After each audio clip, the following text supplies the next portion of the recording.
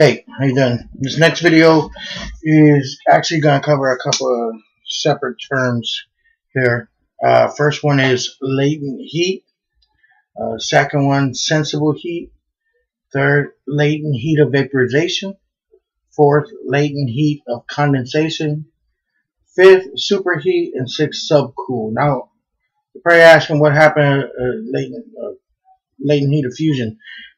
When it comes to HVAC, we really don't have to worry too much about that because that's going from a liquid state to other. And with HVAC, we know we either have, from a solid to this is going either liquid or gas. So we don't really need to cover that right now.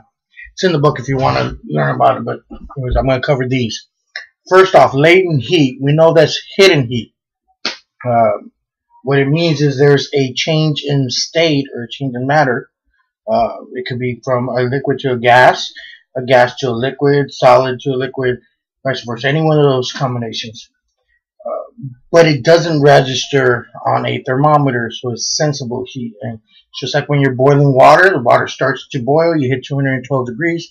The water is going to stay 212 degrees until all the water is gone and it turns into steam. Then you'll start adding heat again. Until the water's gone, you're still in a latent heat state, which means the water's evaporating, it's turning into steam, but the thermometer still reads 212. There's no change in temperature, but there is a change in state. Now, latent heat, as far as the HVAC cycle, happens in two places. First of which, in the evaporator, we know coming from the metering device, we're talking about R22 here, going in at 40 degrees Fahrenheit. Now, for R22, 40 degrees is the boiling point. So once it enters the evaporator, here's a starter coming from the metering device into the evaporator. It starts at 40 degrees. It's being shot in there as a liquid vapor mix. But the purpose of the evaporator is to make sure that when it leaves the evaporator, it is a complete gas in order to make it to the compressor. So going into the evaporator, you're going to have a 75-25 mix, or it could be 80-20 of liquid and gas, mostly liquid. As you travel through the evaporator, it's going to become more gas and less liquid. But I want you to remember that it's still a mix. Now you got 40 degrees into here. That's the boiling point. Until it completely evaporates, until it completely turns into a gas, you're still at 40 degrees. The thermometer has not changed. But the state is changing. Here you enter at 75-25 or 80-20. Midpoint, you're probably around 50-50. Getting closer to the end, you're probably at 80% vapor, 20% liquid. When you reach the 90%, if you remember, 90% is our point of saturation in the evaporator, or the point where all the liquid has turned into a gas at 90%.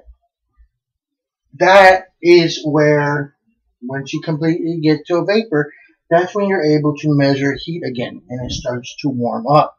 Again, once you hit the 90%, you're at 40 degrees, and then it'll begin to warm up. If you remember from the last time, that's when you enter superheat.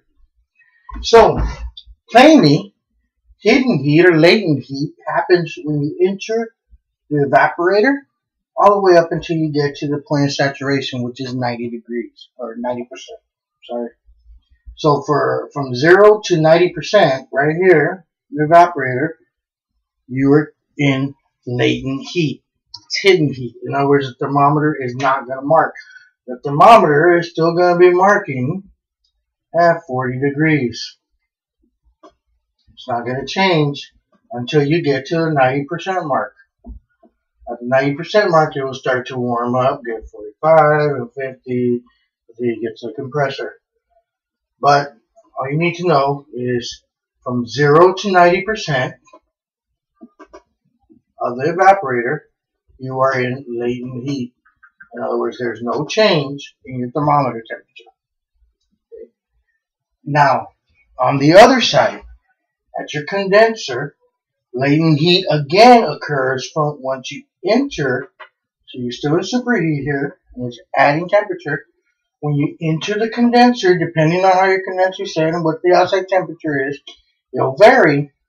But when you enter here, I want to say about 130 to 115 degrees, depending on the temperature outside. At 95 outside, you're looking at a 25 to 35 differential. So you're looking at anywhere from 120 to 130 degrees. You'll begin condensation, or point of saturation, I'm sorry. So somewhere in here, coming in, 120, 130, whatever it is, you'll enter the condenser. Here you can see that there's measurable heat, and we'll talk about that in a minute, that's sensible heat, but you're going into the condenser, and here you enter the condenser, 0% through the condenser, you just enter to the little door there, and you enter again latent heat. Now the thermometer again is stuck, but you're going to start to change.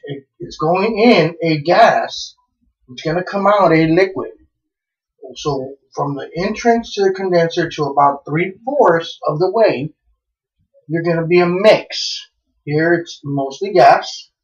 As you get closer to the end, it starts to turn more into liquid than gas, and then once you hit 3/4 of the way, it's designed to be a 100% liquid coming out.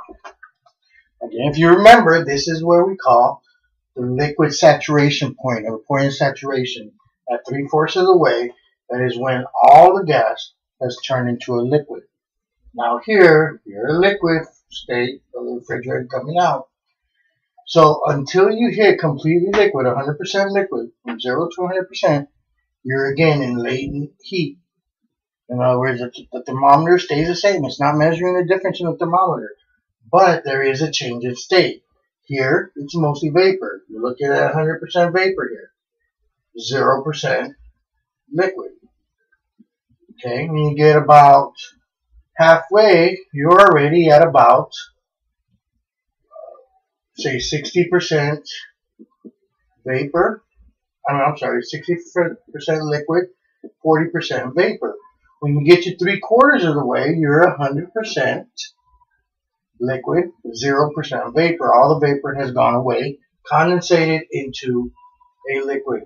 That is a point of saturation, or the boiling point. At 100% or 3/4 of the way, latent heat stops, and now you can start to measure again a difference. If you remember, this is where you enter subcooling. Okay, so three terms that we covered there. The first one is latent heat. Hidden heat happens, remember, in the evaporator from 0 to 90%, all the way up until you hit the point of saturation, and then from 0 to 3/4 of the way through, you're also in latent heat in the condenser. Again, we just covered briefly superheat and subcool. This is when you're leaving, when you hit the 90%, latent heat finishes, you enter superheat. Here, latent heat finishes, you enter subcool. Remember, superheat and subcool are both changes in temperature. You're adding heat or you're taking away heat. So it cannot happen during latent heat. Never will subcooling or superheat happen during latent heat. Okay, it doesn't work together because you have to, for superheat or subcool, you have to have a change in the thermometer. And this will not, latent heat's hidden heat. It doesn't match up on the thermometer. Okay, sensible heat. Well, if this is latent heat inside here from 0 to 90 or 0 to 3/4, that's latent heat, that's hidden heat. Everything else other than those two places is sensible heat. That's heat that can be measured on a thermometer. Here, you're exiting at about 40 degrees, say 40. Once it exits, it starts getting to 45. When you enter into the compressor, you're at about 50 or 55 degrees. You come out of the compressor, it shoots up to about 230 degrees. When you're entering into the condenser, you're about 130. When you come out of there, you're at about 115, going into the metering device. From 115, metering device gets you down to 40. Coming out of the metering device into the evaporator. But if you notice, all here, you're having a change in temperature. The thermometer is either rising or going down. That is sensible heat. That's heat that can be sensed by a thermometer. So there's only two parts: latent heat here and here. Sensible heat is everything else. Okay. Latent heat of vaporization. Very simple to understand. Latent heat of vaporization happens here. Remember we said this is latent heat? This is where it's latent heat of what? Evaporator. Remember, evaporator has the word vapor in it. Okay, it's the hidden heat during the vaporization. That's what it means. So latent heat of vaporization is this part right here. Latent heat of condensation is this part of the condenser right here. And all it is heat removed or added before the point of saturation. So it's either one of those. So that's all you have to really remember. Latent heat of vaporization on the evaporator. Latent heat of saturation, condensation is in the condenser. And then everything else is sensible heat. I hope this helps. Let me know if you have any questions.